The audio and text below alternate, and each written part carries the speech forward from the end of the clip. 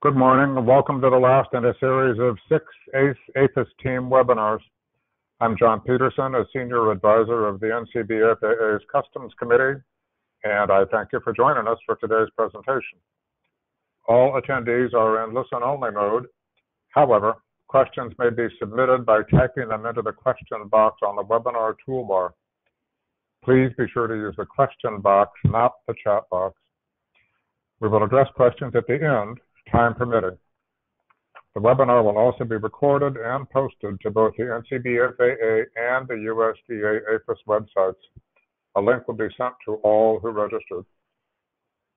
NCBFAA NEI is excited to be partnering with the APHIS ACE team to present this series of 6 webinars as we move into the next phase of electronic filing for APHIS Core entries. In my office, we've been transmitting the full APHIS Core Message Set on shipments of seeds for planting for a year, and I encourage everyone tuning in today to begin using this data set now if you aren't already. There are well over 40 additional data elements necessary on each line, and the sooner you get started, the better off you and APHIS will be. This webinar focuses on seeds not for planting. As we move through the presentation, each speaker will provide a brief self-introduction, so please make a note of their names and functions. We have a lot to cover, so without further delay, we will start the presentation and turn it over to the APHIS ACE team. Thank you for that introduction. My name is Richard Leshin. On the line is Brett Miller and Vivek Kamath, and we are members of the APHIS ACE team. This presentation describes how to submit APHIS-required data for seeds not for planting products within the Department of Homeland Security's Automated Commercial Environment, or ACE. This presentation assumes the viewer has reviewed the first presentation using the Automated Commercial Environment, ACE, to submit import data for APHIS-regulated commodities. APHIS-regulated seeds not for planting include whole seeds, grain, and nuts that are imported for purposes other than planting or growing. They also include seeds from plants that are threatened with extinction due to trade in those plants or their derivatives. Please note that this presentation will not address specific import admissibility questions, but rather provide general information about import conditions and ACE data entry.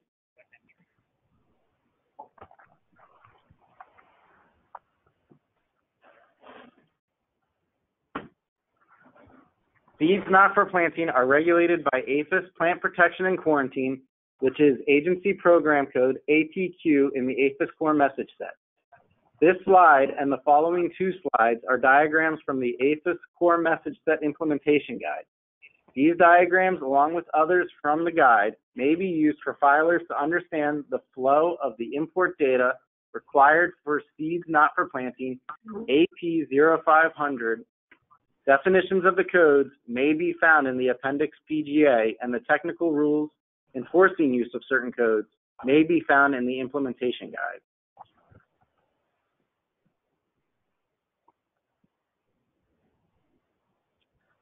This diagram shows the overall PG10 commodity category and type, PG14 LPCO, and PG01 agency processing code for all APQ regulated commodities. Filers can use this diagram to find the specific business diagrams in the APHIS Core PGA Message Set Implementation Guide for AP0500 commodities, which are highlighted with the red boxes on this slide.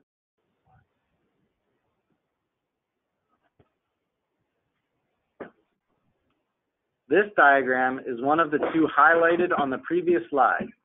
This diagram shows the relevant PG06 processing type code, PG10 category codes, PG10 commodity qualifier and characteristic codes for AP0500 commodities. It also shows the broad range of choices for commodity qualifier codes.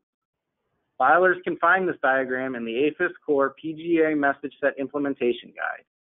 This diagram shows which PG10 elements should be submitted based on the category code. For example, fava beans may or may not have a PG06 processing code determined by permit conditions. It would be reported with category code 501, seeds not for planting. This would be followed by a commodity qualifier of A51 for condition and a characteristic qualifier of WHS for with husk or shells. All of the definitions can be found in the Appendix PGA.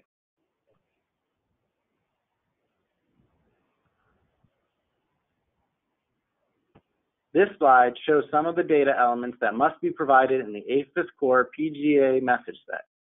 Please refer to the APHIS Core implementation guide for a list of mandatory data elements that must be entered. Please note, scientific names are required for the AP0500 commodities. When shipment information is entered into the message set, it must include coding which directs the information to the agency and program unit commissioned with regulatory authority over that commodity. For imports of commodities regulated by APHIS, the government agency code for APHIS is APH.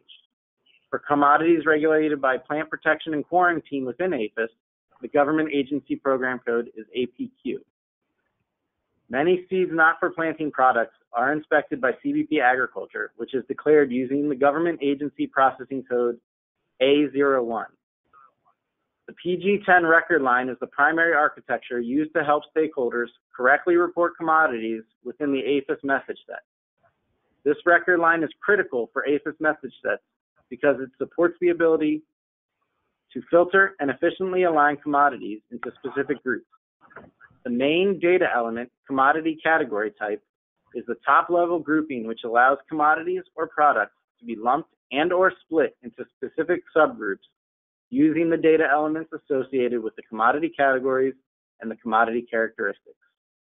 Plant protection and quarantine will continue to require and issue import permits. You must continue to submit government certifications as original paper documents, for example, phytosanitary certificates and CITES certificates.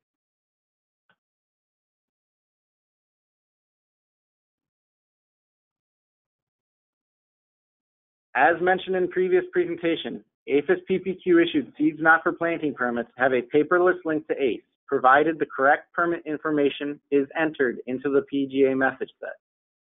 Provided the permit matches, filers do not need to submit the permit via paper or DIS. Please contact us if you are experiencing issues with the permit match feature. Information contained within the permit may also be of assistance when entering message set data. For example, the commodity name, PG17, can be found in the box titled Article Info. LPCO authorized party, PG1920, can be found as the permitting name box. Intended use, PG01, and any treatment requirements, PG06, and country of origin, PG32, are listed within this document. The import permit type is determined from the requirements listed in the Code of Federal Regulations in regards to specific commodity and associated pests and or pathogens. Numerous regulatory types within the PPQ 587 permit to import plants and plant products can be utilized, which are listed within the CTER document. This example is for faba beans regulated under 7 CFR 319.56. Therefore, the required permit for entry is PPQ 587-56, which has a PG14 type code A19. Please note that additional permit types may be required if the regulated commodity under seeds not for planting is considered to be regulated as a live plant pest, biological control agent, or noxious weed, or is considered a protected plant.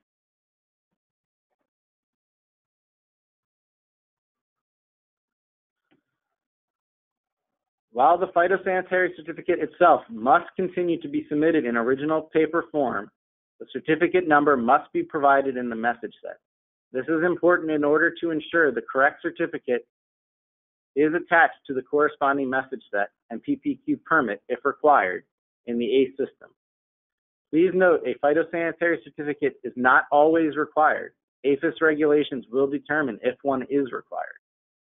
Having a copy of the phytosanitary certificate will aid in the submission of APHIS Core Message Set. Information required in the message set may be found on certificates such as exporter name and address, importer name and address, commodity description, genus, species, treatment type, and country of export.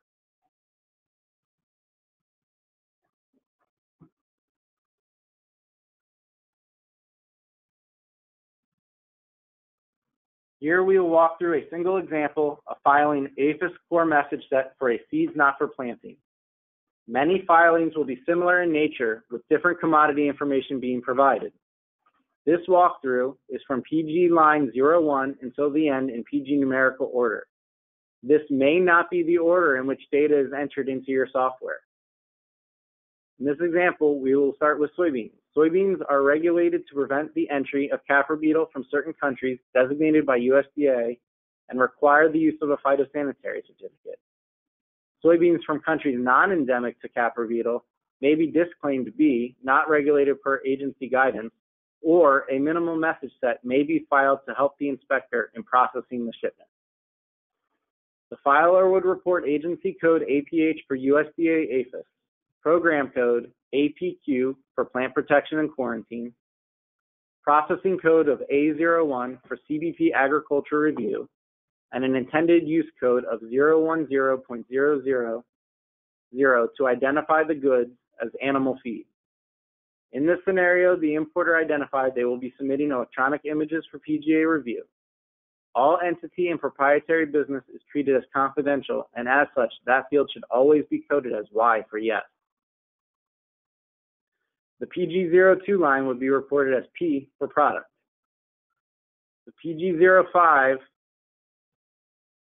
genus and species is identified as glycine max and is required for all seeds not for planting commodities.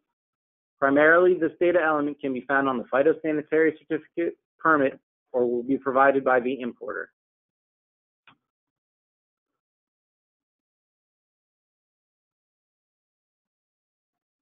In the PG06 line, the filer would identify a source type code, in this case HRV harvested, with a country code of IN for India. The country of origin may be found on the phytosanitary certificate or permit. For PG10 commodity characteristic information, a category type code of AP0500 would be used to identify the commodity as a seed not for planting. The category code further breaks this down with code 501, seeds not for planting. For seeds not for planting, there are two qualifier codes. In this case, A51, physical state, would be chosen with a characteristic qualifier of BUL or bulk.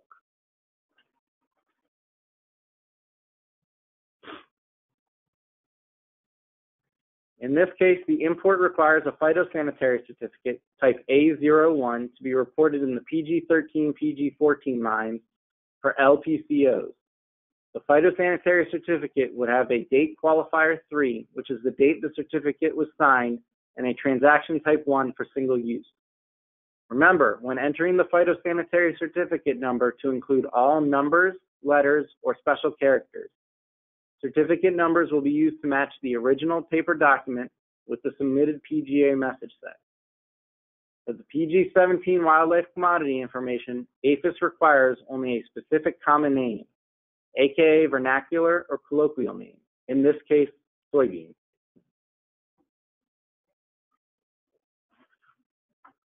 APHIS requires the reporting of contact and address information for two entities beyond what is found in the CBP header data previously reported.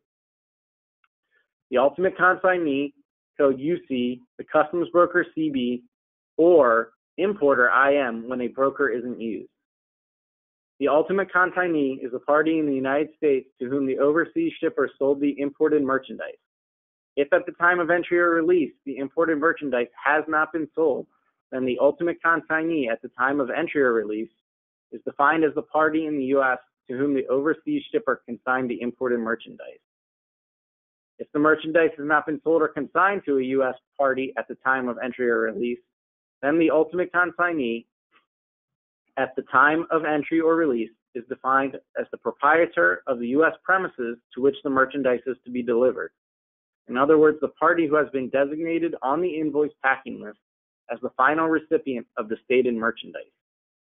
APHIS also requires the reporting of contact and address information for LPCO authorized party where applicable. The LAP or LPCO local authorized party varies depending on LPCO type. In general, this is the issued to party or holder of the LPCO.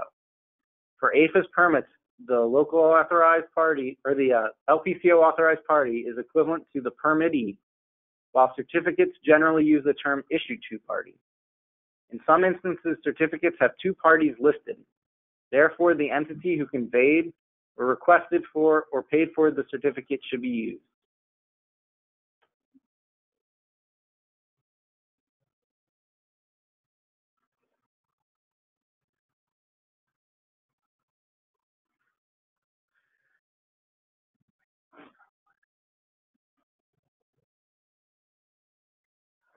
PG-26 is used to identify the packaging and quantity. In this case, the filer is using 1 to identify a single packaging and then is reporting that amount in kilograms. If cargo is shipped via container, that information will be reported in PG-27. For PG-30, the inspection status is I, product location for regulatory authority inspection. When reporting I for inspection status, the filer must report the arrival location code as 2. The arrival location would be the first port of arrival and would be transmitted as the port code. For PG-32 routing information, the shipment did not transit or transship other countries, so a code of 198 would be reported for the original location. For this example, India, IN, would be reported as the country.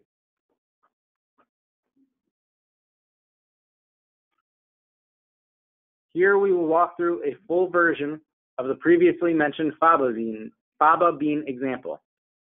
In this case, the shipment originates from France and is transshipped through Canada. The PG-01 line would be reported with agency APHIS, program APQ Plant Protection Quarantine, government agency processing code A01 for CBP agriculture, and an intended use of 230.00 for consumer use as human food. Item type was listed as P for product. The scientific name would be reported as Vicia faba. The PG-06 would be report a source type code of HRV for harvested and a country of harvesting FR for France. In this case, the permit lists treatment as a potential condition of transshipments from other countries. A PG-06 processing code of MB001 would show it received a methyl bromide treatment. If available, provide the start and end dates and times for the treatment. For PG-10, the category type would be AP0500 to show the shipment is in the seeds not for planting category. The category 501 further categorizes the shipment as a seed not for planting only.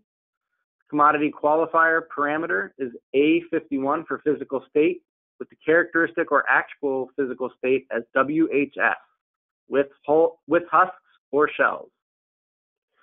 Report the phytosanitary certificate and permit in the PG-13-14 record lines. The PG-17 common specific name is faba bean.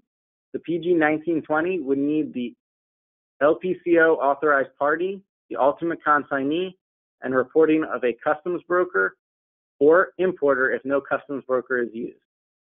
PG-26 would report packaging and PG-30 arrival information. For PG-32, the line will need to be repeated. First, report 198 start of route, followed by the country it started, France. This shipment is transshipping Canada, so PG-32 would be repeated with the routing type code of 13 this time for transshipment and a country code of CA for Canada.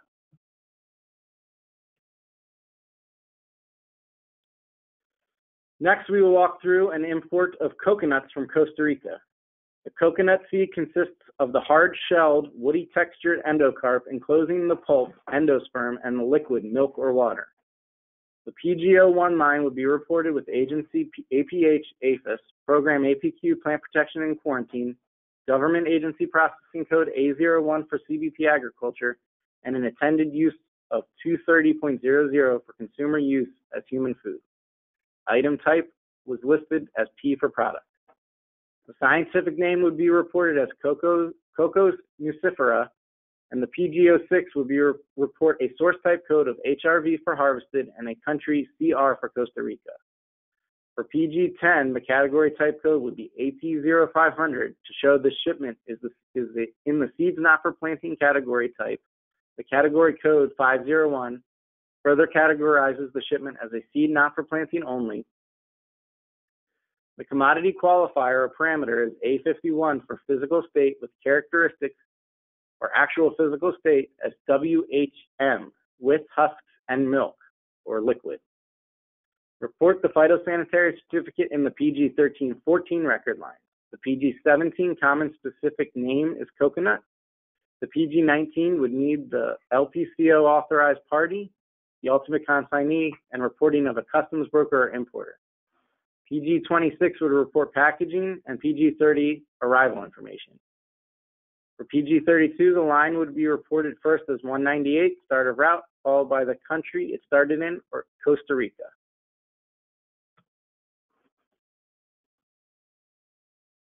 On this slide, we show guidance on disclaims when no LPCO is required, but the tariff code flag for AQ1 data may be required. APHIS HTS flagging is based on the tariff code description, including explanatory notes. There may be country or commodity-specific restrictions that may not require an LPCO. Tariff code flagging cannot account for country or commodity-specific restrictions. If no LPCO is present, and your commodity is flagged AQ1, you may disclaim using code A1, not regulated, using code A, not regulated, or B, data not required as per PGA guidance. Or you may file a message set with the minimally required data elements. It may be beneficial to provide clearing and inspecting officers with more granular information. This is especially beneficial if similar commodities require LPCOs, depending on country of origin, or if similar commodities appear the same, but regulating them is dependent on composition, ingredients, intended use, or physical state. Even with disclaims, filers can also submit DIS documents to support a disclaim. If you choose not to file PGA data, examples of documents you could provide include country of origin certificate or ingredients list.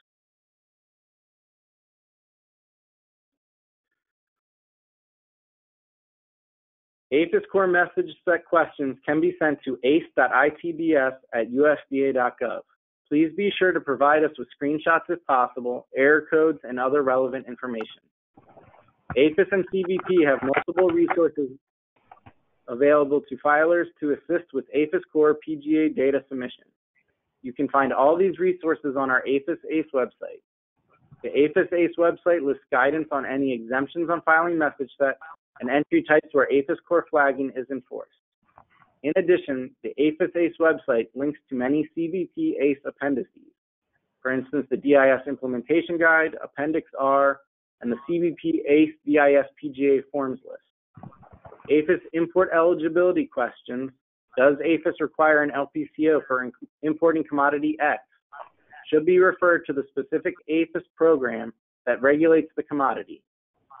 Resources for contacting APHIS regarding such admissibility questions can be found on the APHIS Import-Export webpage, with links to those you can contact regarding admissibility questions.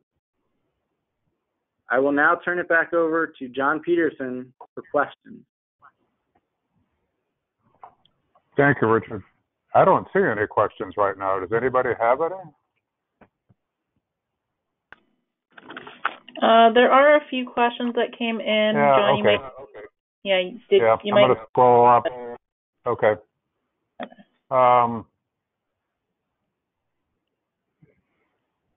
Let me expand this box. First one I see is the APHIS Core and certification or production at this time. The APHIS Core Message Set is live. You can start transmitting now. Yeah.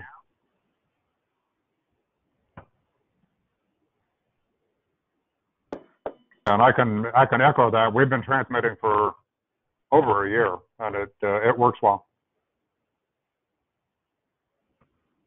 I see another one here. We do hope that APHIS and CPFAA will rerun these webinars closer to the implementation date, which is in August. We all must ensure our software vendors are up to date with these APHIS changes. A lot of information to retain, that's true, and use. Not so much a question as a statement, but it's a good one.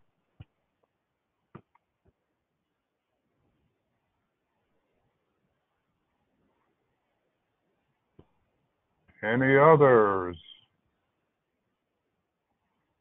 In a transshipping example, it shows that we would report Canada since the goods were transshipped via Canada. The implementation guide, however, under the PG32 record states APHIS conditions if LPCO indicates transmitting or transshipment countries, then the routing type is required. Is this required only if on the LPCO, as the IG states, or at any time it transits or transships in another country?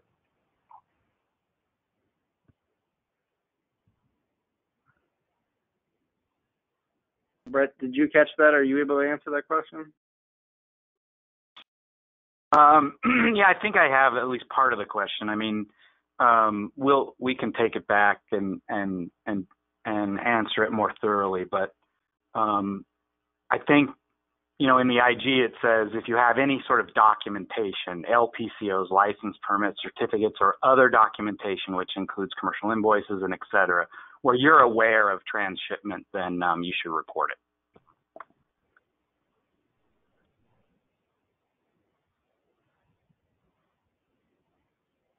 Okay, another question here. If an item is disclaimed, will we receive a may proceed?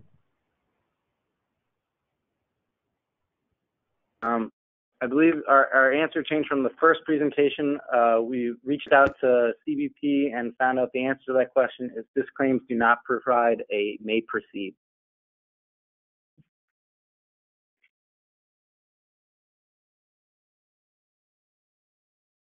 I see another one here, which is probably for me, not APHIS. How long does it take for you to fill in on a typical entry? That depends on the number of different types of seed you have. In my particular case where I'm doing seeds for planting, there are about 45 data elements that are required on every line. The job can be minimized with classification coding software. If you have any kind of dictionary software, most of those, about 30 of them, can be pre-coded by the type of seed you're using, but you will still have about 10 or so data elements that have to be manually keyed in on every line. So you're looking at 2 or 3 minutes per line. Multiply that by the number of lines in your entry, and you get an idea of how long it will take.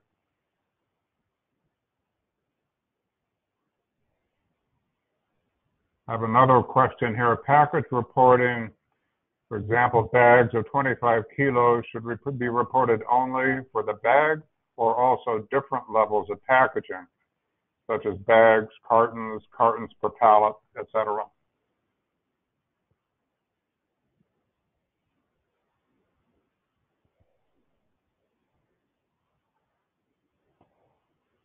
Yeah, I'm sorry. Can you repeat that one more time? Yeah. The question is packaging reporting. If you have bags of 25 kilos, should that be reported only for the bag or also for different levels of packaging? For example, the bags times and the cartons per pallet, and so on.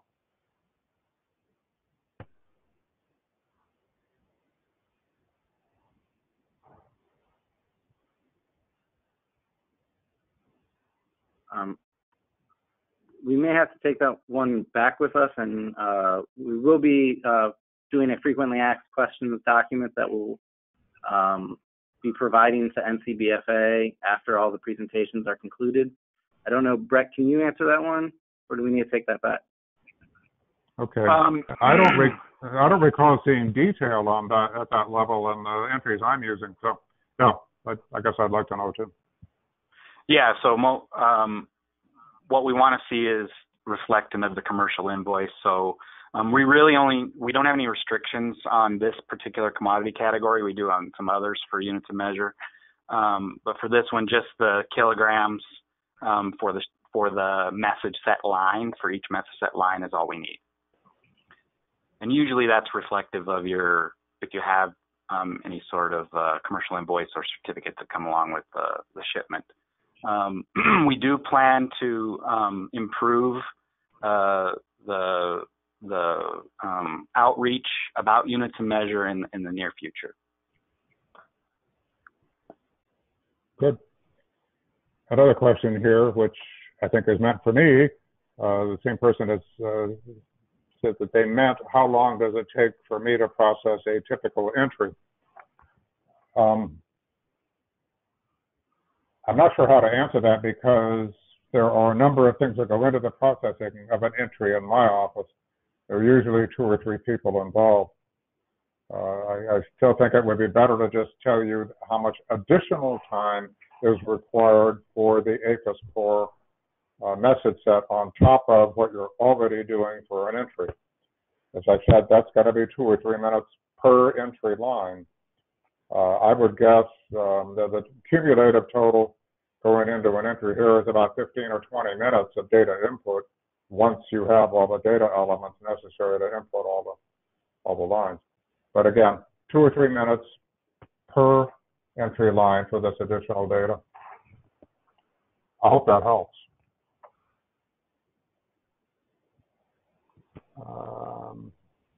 Next question. What condition was noted for determining LPCO requirement on soybeans?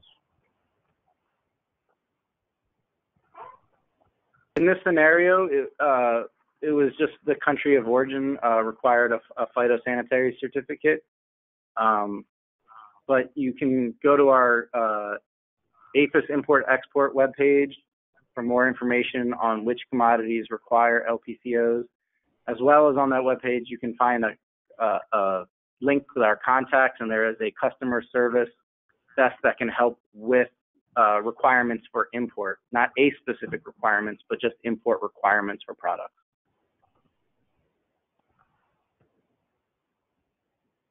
Okay, next question. What is the definition of transshipment? If the shipment remains in the custody of the carrier to the U.S., would that be considered shipped directly to the U.S.?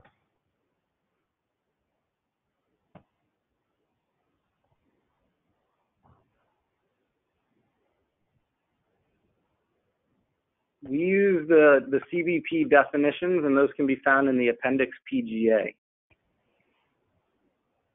Yeah, so the example I can think of, if you ship something on American President lines, it remains in the custody of that carrier throughout transportation, but it may transship on a different vessel, still in the custody of APL, but there is a transshipment involved.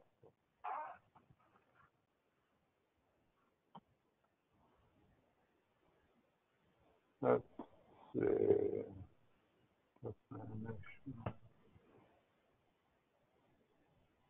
Next question, related to an earlier question, is it acceptable to report routing type 198, original location, with the country of origin for all entries? For instance, if we are submitting an entry with country of origin NL shipping from Canada to the US, can we report routing type 198 and NL for the associated country code?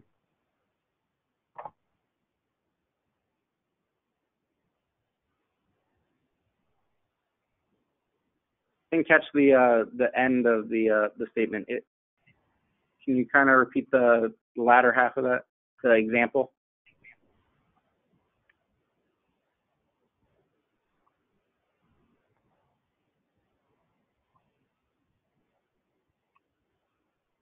So I'm saying, did you want me to reread the question, or are you going to take it back? Just the example. If you could reread the example the person provided.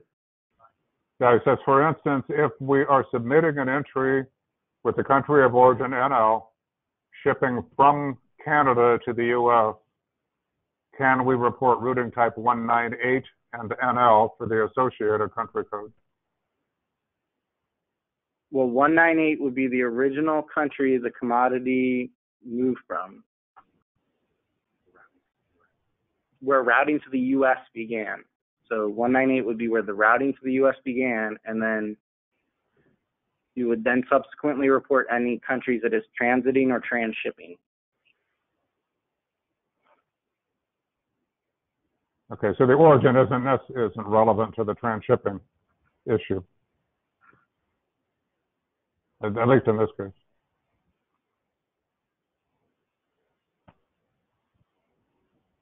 Next question. Do sesame seeds require filing a PGA, or could we disclaim this AQ1? Looks like the question isn't complete, but do sesame seeds require filing of a PGA, or could we disclaim? Looks to me like they require. It depends on their intended use.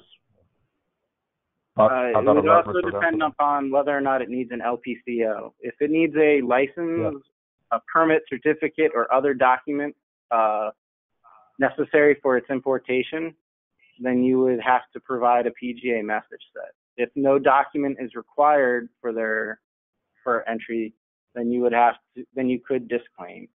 But you would need to find out again from the experts on the importation. And I lay that out with the import-export website and the customer service hotline, whether or not it does require a permit, certificate, or other document for its importation.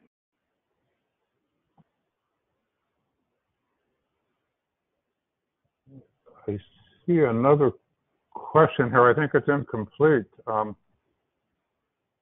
This person has written in, I believe there are two codes, 13, and a transshipment 49 for transit country. I'm not sure what they're trying to say.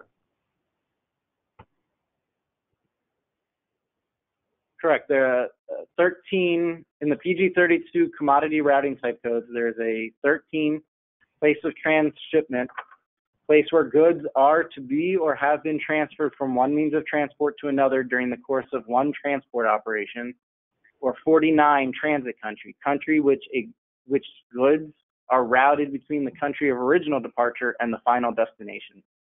Those are the two commodity routing type codes used beyond the 198 original location. Okay, great. Next question, asking, do ryegrass seeds fall into this scenario? Probably another LPCO issue, right? Correct, as well as their intended use.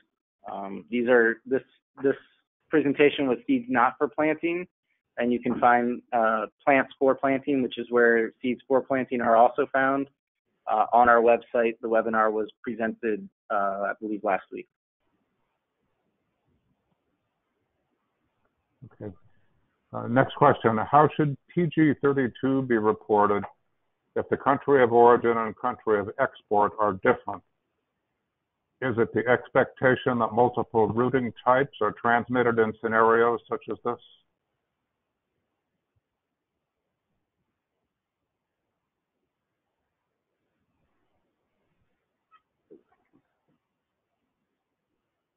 Brett, can you pick up on that one? I think that one might be better if we have it written down and we respond to that one. But in general, you know, PG06 is country of origin, and then PG32 is documenting the route it took. But if we need to get a little bit more into the weeds, I think we can answer that one offline. Okay, I've had numerous examples where there are multiple countries of origin on an invoice, but the country of export is different than all of those countries of origin. So in our software, it's pretty obvious how those should be reported. It would be good to have an answer from you, so we'll look into that.